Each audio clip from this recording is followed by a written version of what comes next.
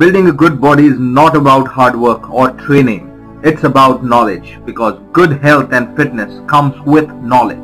Subscribe and hit the bell icon for real knowledge.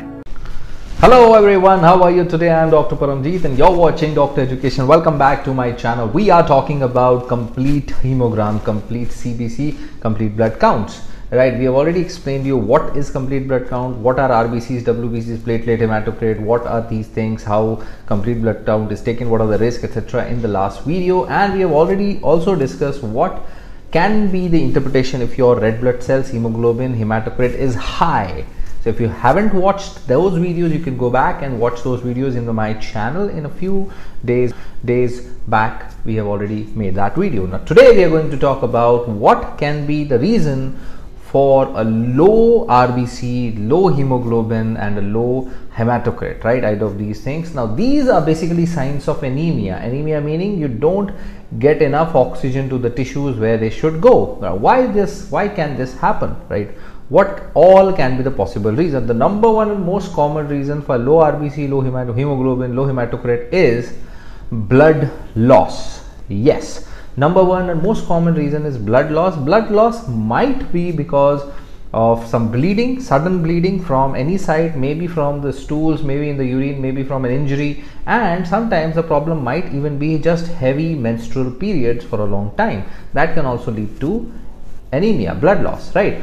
The second thing is, which you need to understand, that blood loss can be unnoticeable also. Sometimes you lose blood and you don't even realize that you are losing blood, right? And that can be in stools, that can be occult blood in stool. So you need to test for stool for occult blood, iron profile, for those things. Then there is another thing which is called bone marrow failure. Now bone marrow failure means bone marrow is the place where your blood cells are primarily made, right? So if it fails because of there is an infection in bone marrow, there is a tumor in bone marrow, or there is basically if you have undergone radiation therapy for any cancer treatment and the bone marrow has been suppressed, so this can lead to your low hemoglobin anemia.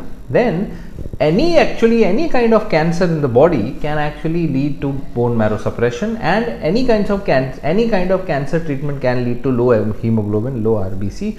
Even leukemia is a type of cancer which can lead to this problem, and even multiple myeloma, leukemia, multiple myeloma are those kind of blood cancers in which abnormal cells are produced in a higher amount in your bone marrow, and therefore normal cell counts decrease, abnormal cells are destroyed, and therefore the patients land into anemia. These are the reasons. Then it comes to the third big reason. Third big reason is breakdown of red blood cells, hemolysis. Why?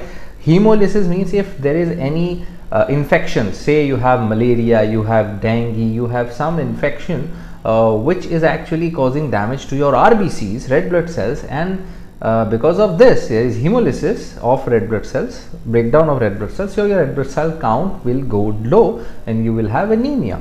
Then there are certain long-term chronic medical diseases such as kidney disease, chronic kidney disease, and chronic ulcerative colitis and rheumatoid arthritis. Now why would a person have anemia and low RBCs in kidney disease? Because we have seen last time that kidney produces a hormone called erythropoietin, and erythropoietin means red blood cells producing hormone. If it is not produced in enough amount, then you will have RBCs deficiency, right? There it is, and this is one of the reasons. Same thing happens in your ulcerative colitis, also rheumatoid arthritis, that affects the kidneys and erythropoietin production or the red blood cell production in a whole. Or what happens in ulcerative colitis, there is actually lack of nutrition. The nutrition which is absorbed from your intestine is very less, which leads to deficiency of important vitamins like folate, folic acid, vitamin B12 or even B6.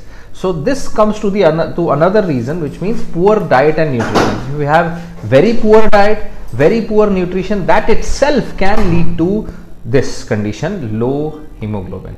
And any long-term infection for that matter like hepatitis can also lead to, liver infection can also lead to anemia. So these are all the reasons why you can have a low RBCs, hematocrit and hemoglobin. So that's all for today. We will be talking about why you can have a low WBC next time. Take care. Bye bye.